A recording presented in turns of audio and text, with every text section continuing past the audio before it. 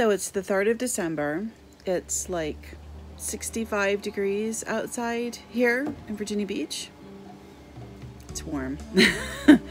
So I'm going to take advantage of this semi-warm day and have some breakfast outside. I'm having Icelandic yogurt with fresh raspberries and fresh squeezed grapefruit juice, which is delicious. Oh my gosh.